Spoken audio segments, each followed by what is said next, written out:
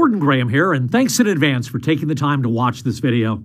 I am very, very excited to share my thoughts about the importance of the ISO, the Incident Safety Officer, and the HSO, the Health and Safety Officer. For those of you who know me, this is my 40th year in addressing fire service personnel, and if you've been to any of my live programs or you've watched my Today's Tip videos, you know my focus in life is on the management of risk. Here's the bottom line for me. Most of what you do in fire service operations, long before anybody ever heard of me, you are doing those things right.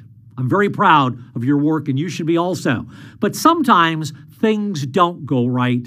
And when things don't go right, there are significant consequences. Of course, there's the lawsuits, the embarrassments, and possibly even criminal charges. But the biggest and most important one, in my opinion, is injury and death in the workplace. I'll admit it, I have never done your job, but I have spent a ton of time studying your tragedies, looking for the cause, and not just the proximate cause, the event that instantly preceded the tragedy, but the real problems lying in wait, the problems that ultimately led to the tragedy. Now to the reason I'm talking to you today, the importance of the Incident Safety Officer and the Health and Safety Officer. You might be thinking, well, Gordy, we like what you're saying, but we can't afford to do that. In my way of thinking, you cannot afford not to be doing this. A certified ISO will work to identify these problems lying in wait and then implement appropriate control measures to prevent tragedies from ever occurring. Choosing not to have an ISO in place is in itself a problem lying in wait. And I think that decision will come back to haunt you in the future.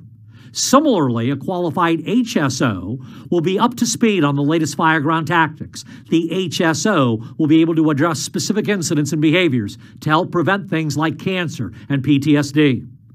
As you go through the Safety Forum program, pay attention to the subject matter experts.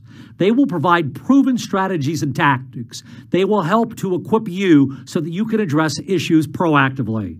I believe this will help reduce civil and criminal liability exposure, but more importantly, it'll help better protect the women and men in your organization and the communities that you protect and serve. For more information about ISO and HSO certifications or about the 2019 Annual Health and Safety Forum, please visit the Fire Department Safety Officers Association website at www.fdsoa.org. And if you ever need anything from me, drop me an email at ggraham@lexible.com.